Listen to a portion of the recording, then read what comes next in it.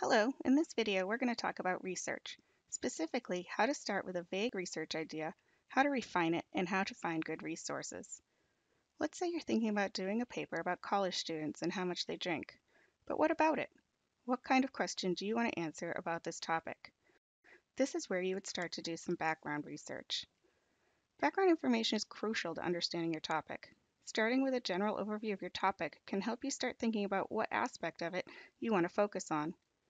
Background research can also give you a clearer understanding of what you're looking at when you start finding scholarly research. Scholarly articles can be dense and jargony. If you've done some background research, you will better understand what the articles are referring to and will know if it's something you should spend time reading. Wikipedia is a great place to start research, especially in popular culture or current affairs.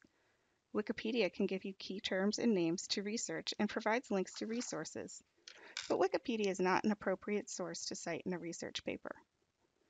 While reading background information, you'll want to jot down key terms and names that you can search on when finding books and articles on your topic.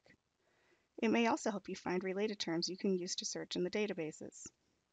For example, if I search on college students drinking in Wikipedia, it tells me that the page doesn't exist, but that alcohol use among college students does. It also suggests some other related topics, like binge drinking or the Minimum Drinking Age Act. At this point, you might want to think about one of those topics as your focus. Your background research might have helped you narrow down your topic about college students and drinking. But if not, don't worry. As you start searching for research, you'll get ideas on what to look for. Now that you have some idea of what you want to search, it's time to start. When you need to find articles for a research paper, the library databases are the best place to get them. Why use databases instead of Google? Because a lot of scholarly peer-reviewed articles, the kind of articles your professors want you to use, are unavailable free on the internet and are only available through the databases the library subscribes to. In addition, the library databases have many features to make it easier to do research and find relevant material. Let's see how. Search Everything is a good place to start your research, as it will search a variety of databases across subject areas and contains quite a bit of scholarly peer-reviewed research.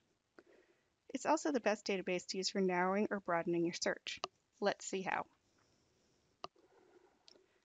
I'm going to the advanced search so I can build my search more effectively than I could with just one search box. In advanced search, I can put together different words and phrases with and to make my search more precise.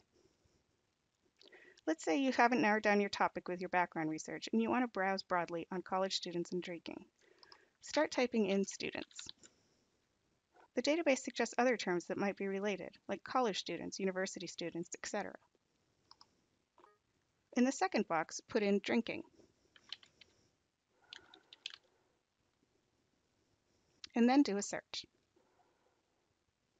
Scroll through your results and see what jumps out at you.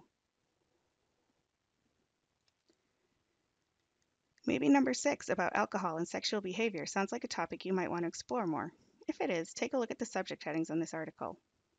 Create a new search. Leave in your college students term and start typing in alcohol in the second box instead of drinking. The database suggests alcohol consumption, which sounds like what you were looking for. Then add sexual risk-taking in the suggested related term of risky sexual behavior. We went from almost 1 million results to just over 2,000 results, which is much more manageable. But maybe you look through these articles and decide, no, risky sexual behavior isn't really what I want to research. None of these are really catching your interest. It's fine to change your topic. You're going to be working with it for a while, so make sure it is something that's interesting to you. Just remove the last subject term and look at your broader search again. If you do want to continue with college students drinking and risky sexual behavior, now ask yourself, what question do I want to answer with my research? Maybe it's something like, what role does alcohol play in risky sexual behavior in college students? Or, are there any interventions that can help drinking college students from taking part in risky sexual behavior? Once you have your question, you can create your thesis statement, the statement you're basing your paper on, and what you will look for research to back up and support. For example, students who consume more than 5 drinks a night are more likely to engage in risky sexual behavior than those who do not. Or, peer-run awareness campaigns on college campuses are effective in reducing risky sexual behavior due to drinking. You've taken a really broad idea, college students and drinking, and turned it into a specific research topic. Now you're ready to not only look for relevant resources, but you've invested enough time in your background research and in thinking about your topic from different angles that finding resources is going to be a lot easier. My examples have made this look like an easy process, mostly for the sake of this video not getting too long. But in reality, finding the right search terms and narrowing down a topic can be one of the hardest parts of research.